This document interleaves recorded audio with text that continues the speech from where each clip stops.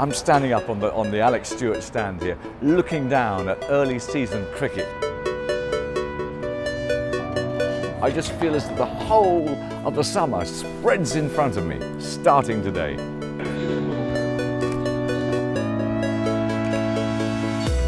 I've chosen a case of red wines here, just packed with flavour. Whatever kind of summer we're going to have, these wines are going to work with it.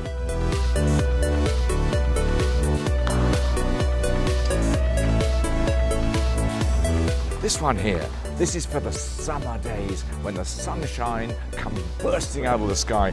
Picnic red, a Beaujolais village. You won't find better. Ah, this one. Why do we fall in love with Australian red wines?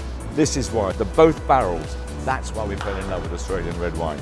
The 15. This is rugby wine. 15 players from the Roussillon foothills way down in the south of France.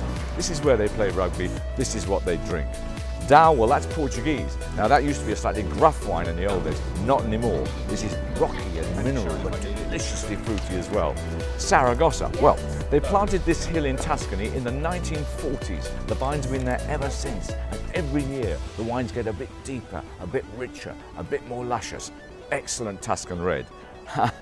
And Chilean Merlot. It never went away. You wondered why you loved it. You loved it because of wine like this.